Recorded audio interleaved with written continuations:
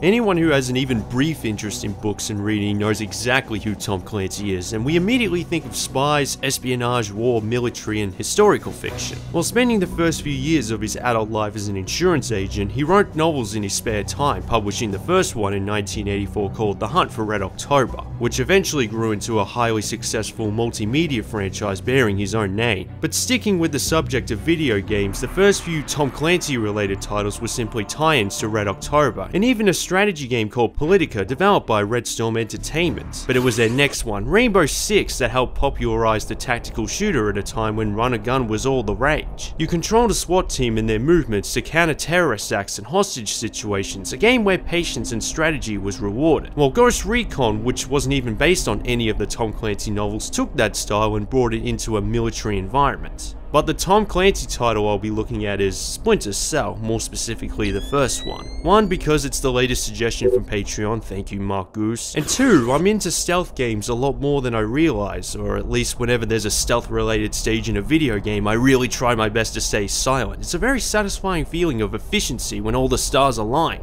While the Splinter Cell franchise was primarily developed by Ubisoft Montreal in the 2000s, also known for Prince of Persia, Far Cry and Assassin's Creed, the blueprints were initially formed by a subsidiary in New York who were working on a 70s-styled science fiction game called The Drift. It wasn't going too well, although there were ideas that hadn't been seen in a video game in the 90s, like AI reacting to your weapon if you have it wielded, the weapon itself having multiple functions or visibility based on lighting. It lacked focus or a good premise to drive it into something worth playing, and eventually after a last-ditch attempt to make it a James Bond tie-in, the New York subsidiary folded, and resources relocated to the recently created Montreal studio. After the success of Rainbow Six and developers Red Storm Entertainment also becoming a Ubisoft studio in 2000, the Montreal developers looked at this cancelled Drift project and decided to add elements that relate closely to the Tom Clancy novels to see if it worked, particularly the Sum of All Fears. And that's when Ubisoft realized they had something special on their hands. They also obviously took a few gameplay traits from other popular stealth franchises like Thief and Metal Gear Solid in addition, and though Tom Clancy himself didn't have that much input during development, he always had a strict set of rules in his universe, particularly no killing of civilians, and was also initially against the goggles, which were visually designed in a way to help create a unique trademark where it's the first thing that comes to mind when we think of Splinter Cell. The goggles remained and were all over the marketing, even if it was still work in progress to the developers because they were quote huge perfectionists, as you would. E3 impressions of Splinter Cell were very positive, winning awards for its realistic features, with the unique lighting system being the standout, where light shined at the direction it was pointing, that it affected whether or not enemies can see you, and that most of them can be put out for improved stealth. It became one of the many reasons to own an Xbox back then, and was released on November 2002.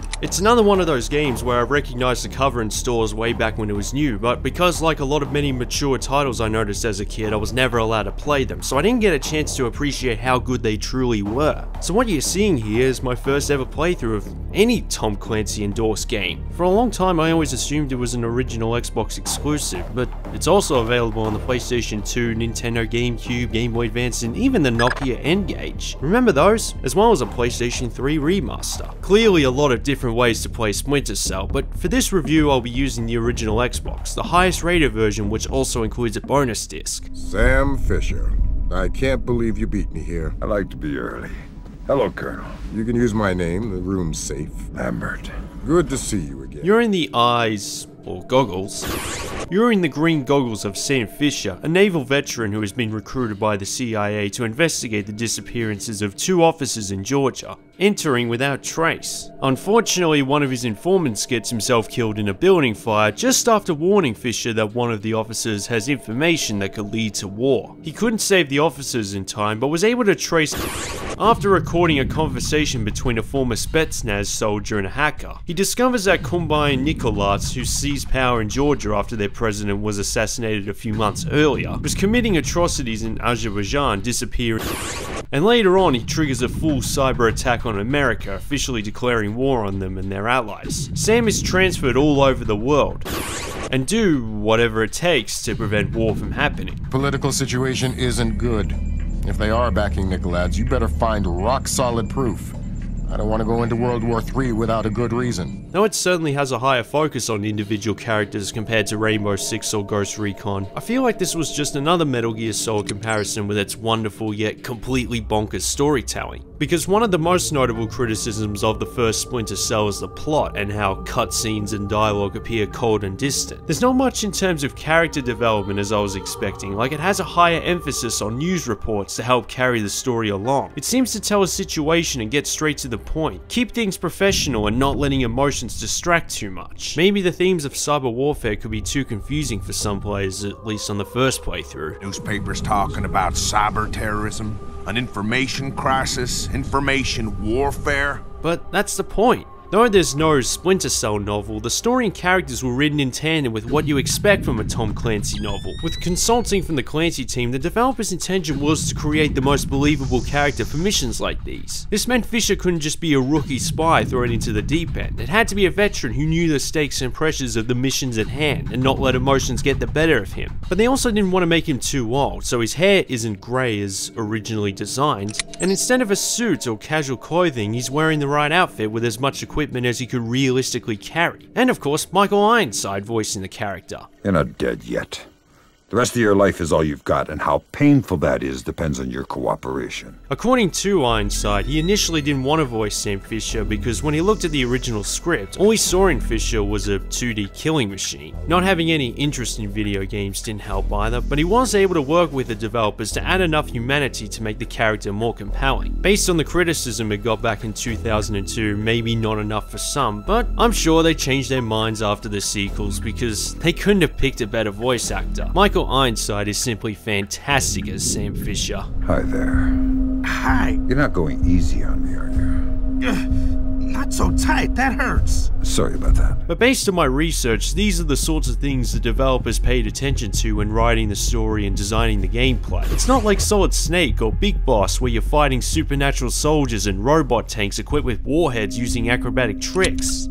Apart from this one. The character, the way the game plays, it's designed so the situations that Sam gets into are plausible in real life. Otherwise, what's the point of having Tom Clancy's name in the game's title? They also wanted to set it primarily at a place that had, quote, potential for trouble a couple of years into the future, and that post-Soviet nostalgia was the most fun topic to write for. So it's set in Georgia, which is also where Ghost Recon is set, although Mathieu Furlong believed that to be a coincidence since these two games were written simultaneously by two different people. And to create the right atmosphere for these levels, the music, for example, it takes heavy inspiration from Eastern European countries using real Georgian instruments, Armenian voices, Burmese drums, as well as experimented with different genres to remind you that it's set in the 2000s. It certainly helps gameplay wise because you're always trying to avoid this.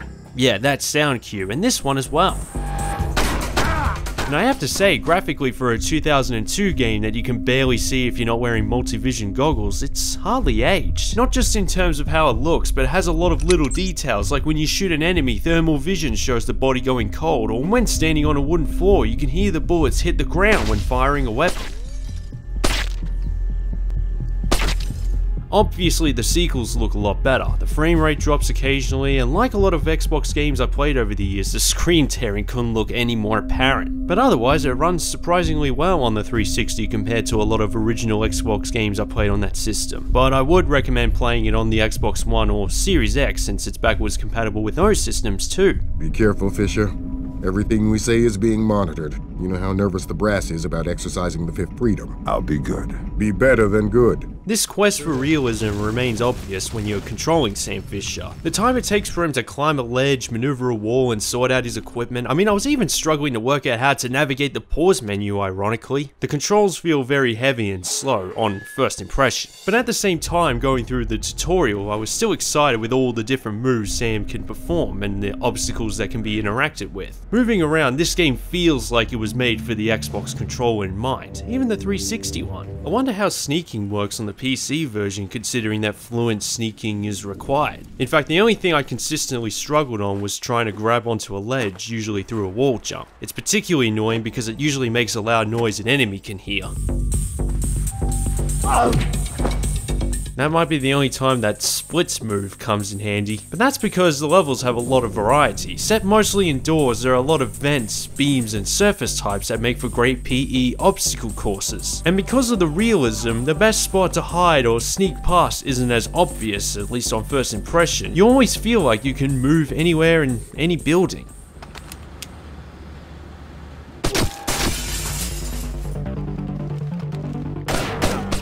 However, there's barely anything in the way of weapons and equipment, no map HUD, no indication that you're going the wrong way, say if you're taking too long. An enemy's ability to notice something is almost ungodly, and you die after a couple shots. No matter how used to it you think you are, usually throws something different each mission. Just on this one level, for example, the first attempt I was spotted by an enemy. Second attempt I knocked him out, but I was caught by the security camera. And further ahead, this part here, I kept failing simply because I was shimmying between balconies even in the dark. That's one alarm too many. The mission's over. And it was until I found out it was because this body was technically not hidden because it wasn't in the dark, despite being on top of an elevator. I wasn't allowed to trigger the alarm once, which makes sense, but point is, right from the start, it's completely no nonsense.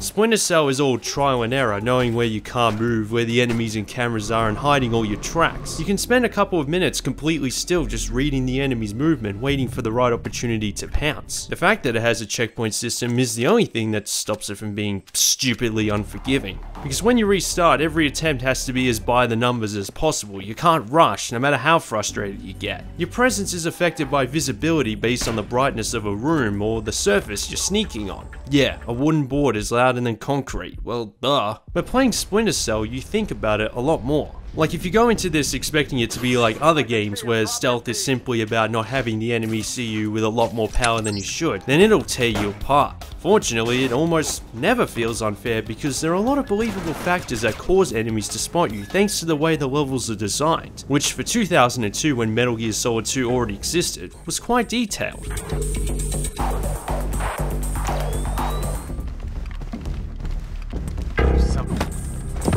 Splinter Cell is based strongly on the lighting of areas where it's all about staying in the dark as much as possible. On the bottom right there's a brightness bar which shows how visible you are to the enemy, so when you walk under a light you're clearly a lot more visible, but they can either be switched off or shot at to create a darker area. Hello?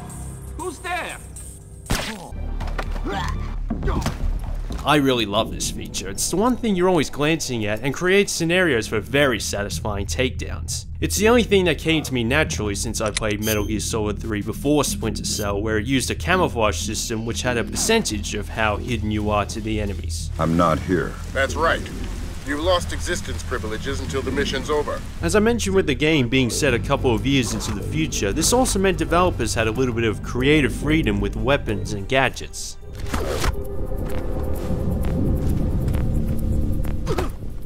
They were looking into what the armies were researching in 2002 and putting it in the game, so while futuristic, it seemed believable that it would have existed by 2004. Another aspect of the realism key to Splinter Cell's identity. You still have all the typical basic equipment of silent pistol and lockpicker, but with the assault rifle it has attachable gadgets, a laser microphone for eavesdropping, and of course the iconic multi-vision goggles. And they're not just a gimmick, all of it is used prominently at least once, apart from the sticky camera. While it's funny to hit enemies with it and see the camera bounce on the ground like so, every time I tried to use it properly, I kept getting spotted. It doesn't make sense. But while you have the means to kill enemies, ammo for anything is low and very rare to come by, so it encourages patience and stinginess to pass through. Otherwise you'll risk screwing yourself over near the end of a mission. The worst example was trying to protect hostages from a dozen enemies. Because I didn't know I was going to be in a situation like that, as you can see I was completely ill prepared.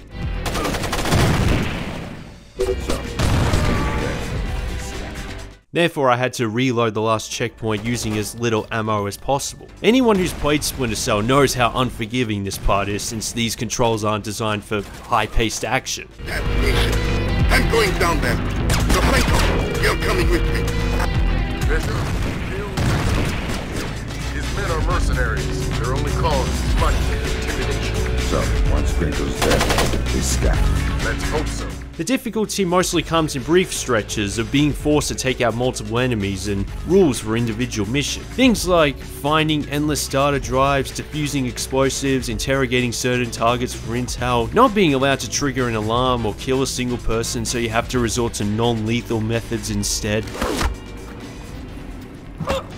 And as you can see from their head torches and turrets, enemies having more ways to easily identify you. But by that point you're used to the controls, checkpoints appear more frequently and you develop those survival instincts, always checking where the enemies could be and putting out any lighting before you enter the next room. Although since the game is linear, a lot of the time there's only one possible pathway to advance without being spotted and can only be discovered through trial and error. But fortunately the gameplay is fun and frustrating enough at the same time that you want to work it out. You usually discover it after the second attempt, so it's not insanely cryptic or anything like that. And even if you know where everything is, you still need the patience and timing to do exactly what you want, and the intensity is always there, especially on the first playthrough.